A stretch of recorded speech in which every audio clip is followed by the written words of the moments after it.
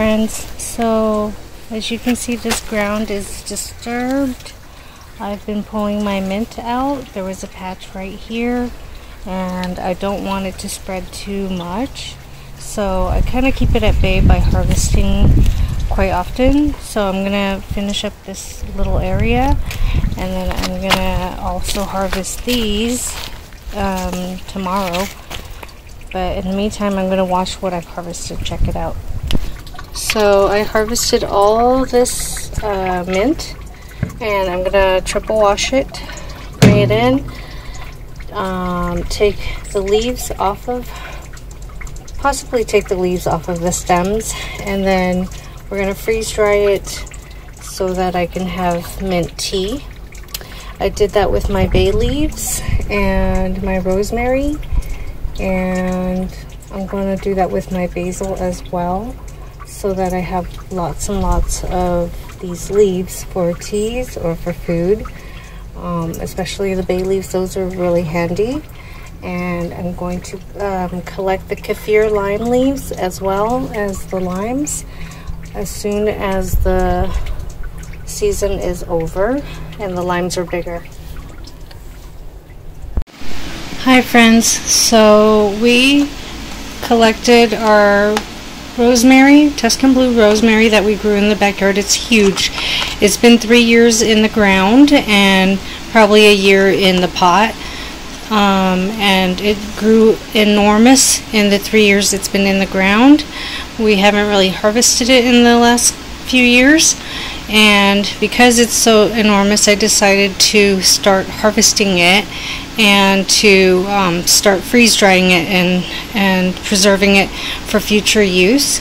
So we froze dry 4 trays, which comes out to 2 bags of these the product. Which what happened was I collected, this is another batch of rosemary I collected from my bush. It was probably 3 feet wide and 2.5 feet tall. So I harvested this, washed it 3 times, and I'm in the process of taking the rosemary leaves off of the stems. So let me show you. So here they are, and now I'm refining it and taking off the little branches, the leaves off the little branches.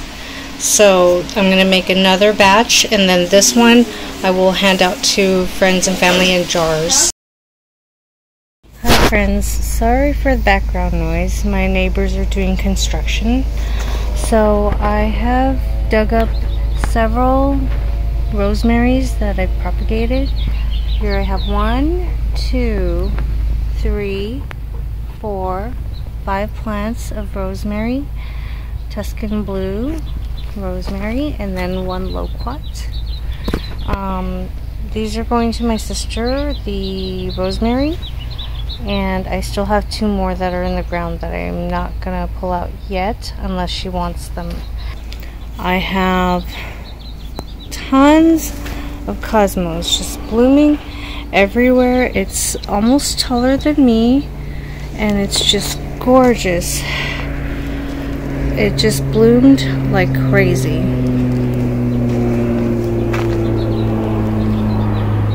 I'm loving it so much because this is the one that lasted and did really great, along with some zinnias, and this is the candy stripes, but you don't see the stripes anymore. I guess it starts off with the stripes at the edge and then it fills in, so it looks full.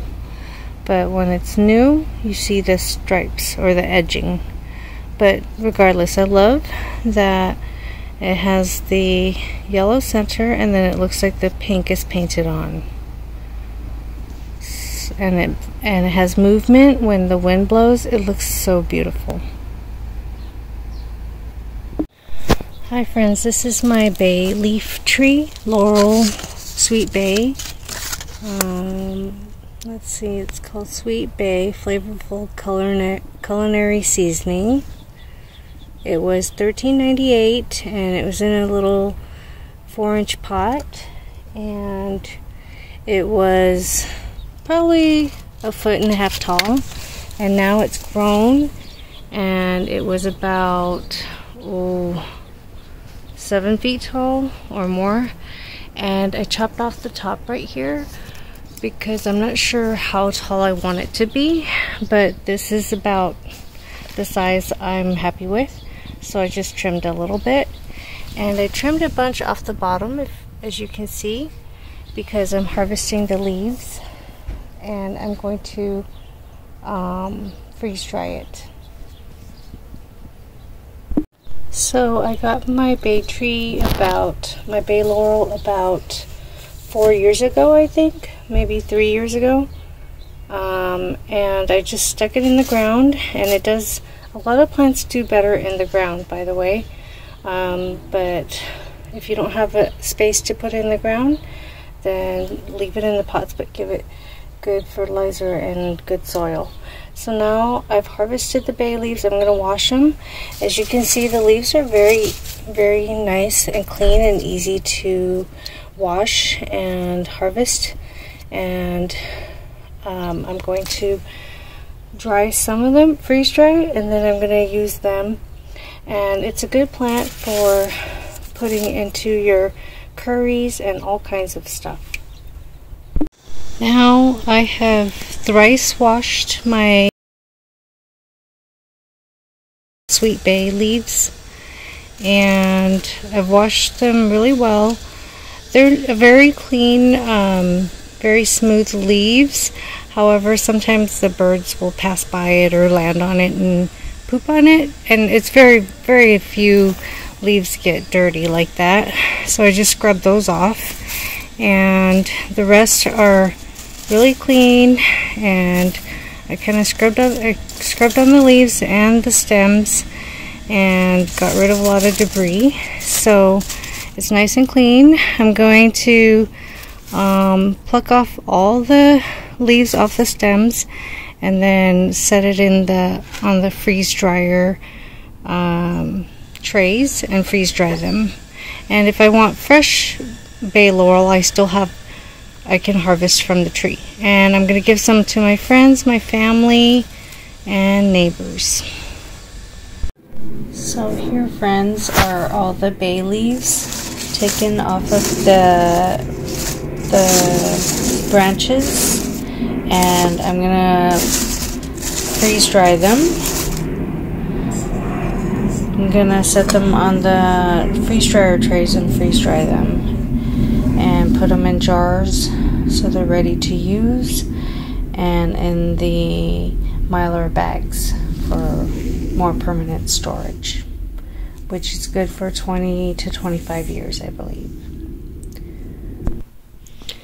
So here are the frozen dry bay leaves, and I'm doing another batch, so I'll have another 2 packages, and I'm doing another batch of rosemary, so I'll have another 2 packages, and then another set of rosemary for another 2 packages, and then some lavender for about 4 packages. So and these are very lightweight, long-term storage, and you could file them just, you know, one over the other or vertically in your pantry. So I love it so much. Hi friends, here is my pineapple sage, the one with the red flowers, and as you can see right here in the middle there's a divot where I cut out some branches of pineapple sage, and what I'm going to do is collect the leaves for tea and throw the floral parts into the chicken coop to freshen up the coop and make some nice tea out of it. Freeze dry the leaves. Now I'm processing it. I've harvested the pineapple sage, taken off the tops, the flowering tops. Here are some of the tops, and I threw the rest in the chicken coop already, so I'm going to throw the rest of these in there as well. And I'm going to wash this 3 times to make sure I get any dirt out of it, dust, whatever, bugs there aren't really that many pests to bother it. The ends tend to get burnt, but other than that, it doesn't really have that many pests. And in fact, hummingbirds love the flowers, which in the garden I still have a lot of pineapple sage, so no worries about losing this plant. I have plenty now. I have 2 areas where I grew them, so it grows really well. It dies back in the winter. It's perennial, and it comes back in full force and makes tons of blooms, tons of branches, plenty. And I got this from one single small 1 foot tall plant that was in a 3-inch pot, and I forget the price, but it's a wonderful plant. So I have thrice washed the pineapple sage, just as I have the lavender, the bay leaves, the rosemary. I'm going to do that with the African Nunum basil, and I've done several rounds of the bay and rosemary. So I've started to go on to the other plants. So I'm going to, after triple washing them, I'm going to strip the leaves off of them, let the leaves freeze dry, and put them in jars or in mylar bags, and then hopefully I can have a lot of things to use in the future. Now, if you don't want to eat or consume or make tea out of this, you could have just stripped the leaves off or just chopped and dropped it on your property. It doesn't get invasive. It just stays as one stalk, and you can also strip the leaves off and throw them in the coop or the chicken run to freshen it up. Hi friends, so I harvested and triple washed the lavender, and now I'm going to strip the leaves off, and I'm going to make sachets, scented sachets with the lavender. And I've changed my mind about the pineapple sage. I think because they're older and they already have the flowers, they're going to be bitter. I did have some earlier, and they are pretty bitter for tea. So the best time to harvest them is before, when the leaves, the foliage are young, and before it starts to have the red flowers at the top. So what I'm going to do, because of the scent, and I've already washed it, I'm just going to strip it, and I'm going to also make scented sachets. So pineapple sage and lavender, and I can look up how to make tinctures and oils with them. So there are many uses for them. Don't throw them away, or if you use it for chop and drop, that's good, or if you use it to scent, refresh your chicken coop or chicken run, that's good too. So many uses for pineapple sage, lavender. This is my second batch of lavender I've harvested, and the other set I'm going to freeze dry, and I'm not exactly sure what to do with that for the time being, but I do want to preserve it. So, and I've washed those as well. Another thing I've done is, so I already froze and washed and freeze dried several rounds of rosemary and bay leaves, and I put them in the mylar bags. Now I've freeze dried these rosemary, and I put it in this clean jar, and I did that. So I got very many. It's because I had a huge amount of rosemary and bay leaves, so I harvested them so they don't go to waste, preserve them, clean them so they're ready to go for cooking and for oils and for whatnot. And I just found out that you could take a sprig of fresh rosemary, stick it in a bottle of vinegar, and put it in a spray bottle. And the rosemary is a disinfectant and a antimicrobial agent, and it will kill anything. So you can use it to clean your tables and other things. Multi-use cleaning spray.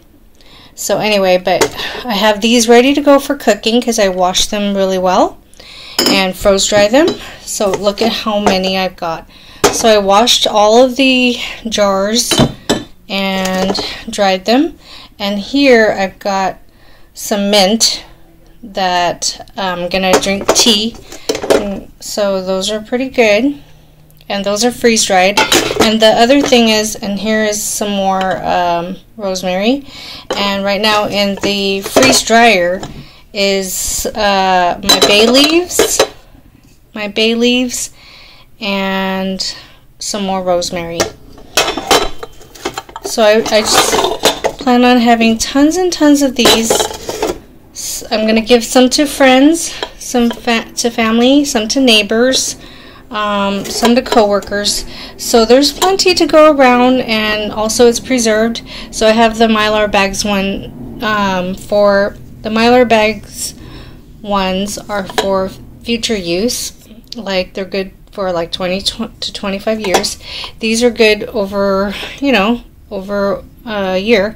And we plan on baking tons of potatoes with rosemary and garlic on it. Love, love, love that flavor and the scent. And likewise, you can make tinctures and rosemary oil out of it, so you can use it to like make flavored oils to dip your bread in. So many applications, or just use it in a sachet to scent something. But I just love it mainly for culinary use. There's no reason not to make use of it. And I also have the fresh plant outside growing, so every year it's producing more and more for me. And these would make really cute little jars for gifts as well. So there you have it. This is a frugal way of living, a good way to use everything you've got. Since you spent all those hours planting and growing things, you may as well make the most of it by harvesting it, washing it, drying it, using it, saving it, using it every way you can possibly do so. And look here, this is the mostly deconstructed lavender. I figured it can just stay still a little bit on some of the stems, because it's going to go into a little sachet, and it's going to, make your linen scented, your closet scented, your bathroom. You could use it as potpourri. It smells so, so good. Oh my goodness. It smells so, so good. And it can freshen up your car as well, your closet, your linens, your dresser, all kinds of stuff. So give it a try.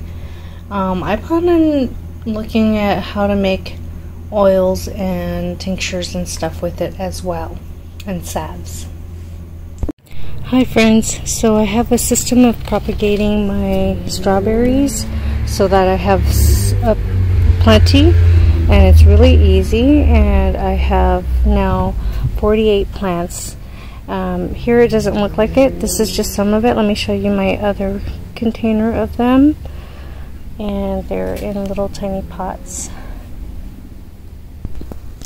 Here are some more strawberries, and if you look closely, they're in pots, and they have drainage holes. And what I do is, to water them easily, I water the whole concrete mixing container with it. So I kind of water on top, and then whatever drizzles down below, it'll just keep watering, because it's really hot lately. It's been in the 90s and upper 80s. So definitely the plants are doing really, really well. Look at how green they are and lush. Love it so much. And I'm going to share some with friends, family, and neighbors and co-workers.